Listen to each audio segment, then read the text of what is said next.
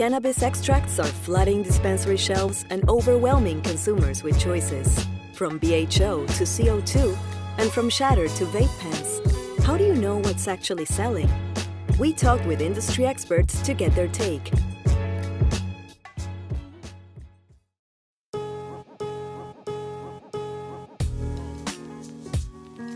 By far, the highest quality vape cartridge is BHO live resin.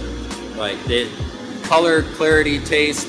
A lot of these other CO2 companies or distillate companies that do cartridges, they'll actually introduce terpenes after the fact of processing, or they'll take fake terpenes or store-bought terpenes.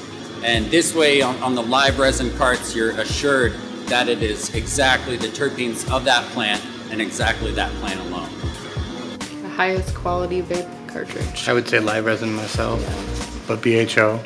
The highest quality vape cartridges are probably going to come from live resin. I think live resin cartridges are the most accessible for everybody, as well as keeping the quality up. Without a doubt, you know, fresh frozen live resin makes the highest quality vape cartridges.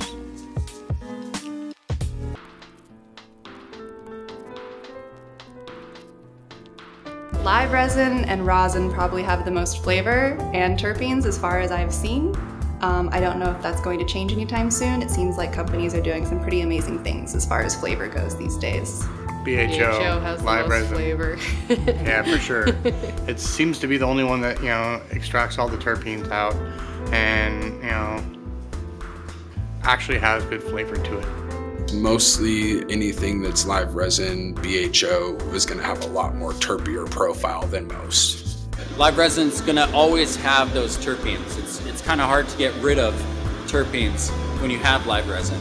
When you have a dry material, you're kind of chasing that terpene dragon almost of trying to catch as many as you can or reintroducing later on, depending on what you're trying to go for.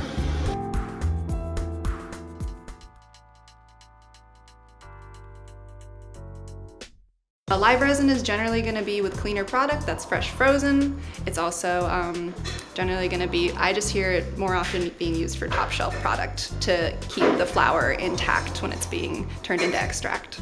So live resin, you pretty much are getting more of a taste and flavor. You'll pull 30% more terpenes out of a living plant than as if you hang it up to dry. We actually hand pick the flowers in the field. We freeze them in the field, and that maintains the full terpene aroma. So generally you'll get, you know, 5 or 6 terpenes in the mixture when you dry the hemp.